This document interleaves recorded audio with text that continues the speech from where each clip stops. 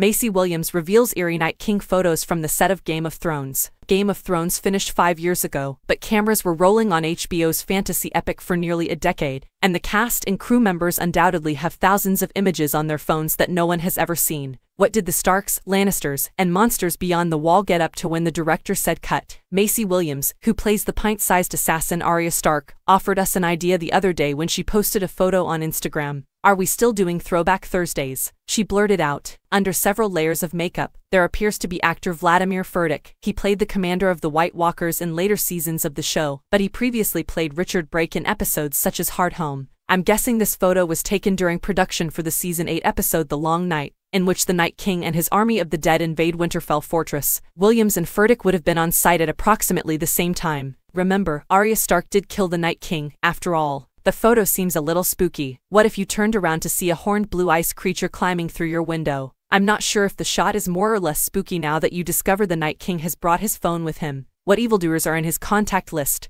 Williams has lately discussed rewatching Game of Thrones now that she has distanced herself from the role that dominated much of her formative years. "I just feel like when it was coming out, I was not even really, sentient yet," she stated just a few weeks ago. "I sat down and watched the whole thing and finally now feel like I have perspective on it." Is this a sign that Williams would be receptive to a spin-off series starring Arya Stark someday? We will place a pin in that. She is now appearing in the historical drama The New Look on Apple TV+.